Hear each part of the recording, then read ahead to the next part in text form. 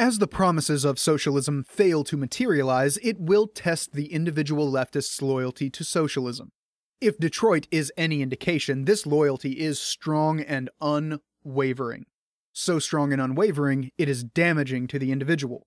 But loyalty to an ideology can go much deeper than that and has much more serious consequences for the left.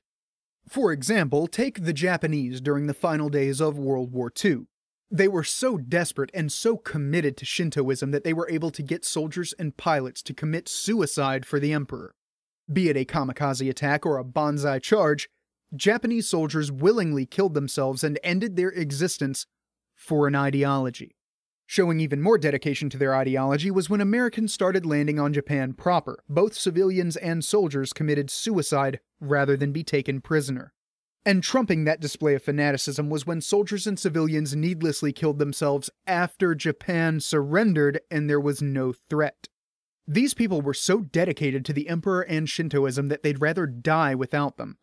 Ironically, Emperor Hirohito himself didn't even commit suicide, living until 1989, and Shintoism was never banned, merely separated from the government.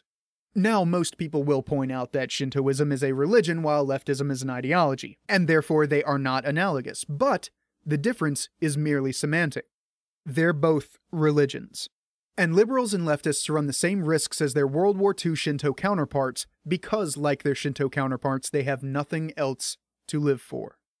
Understand just how shallow and meaningless your life has to be to the point you take leftism as a religion. I'm not talking about a college student who claims he's a liberal just so he can woo some girl back to his dorm room. I'm talking about the people who are too lazy to achieve anything in life, that they believe declaring themselves a progressive somehow gives them meaning or worth.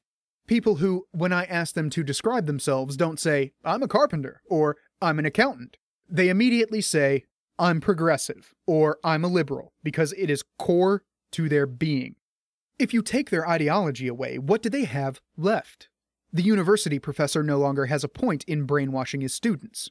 The nonprofit volunteer no longer has people dependent upon her. The green freak no longer derives value on how small his carbon footprint is. And the feminist only has her cats. In the end, their lives are meaningless. This results in an uncomfortable reality for most religious leftists.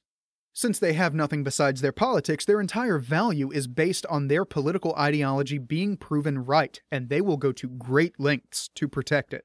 This explains why leftists are not only irrational, but they tend to be very emotional. If you dare to criticize socialism or leftism, they don't view that as a constructive critique of the socialist economic model. They view it as a personal attack on themselves.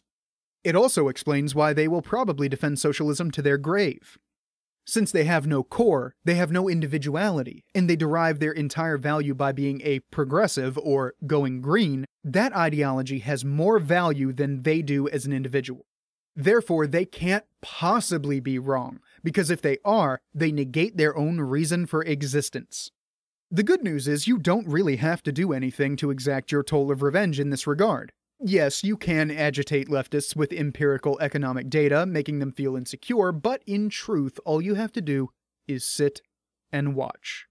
Since socialism is not sustainable in the long run, watching reality slowly crush their god will prove to be one of the best ways to enjoy the decline.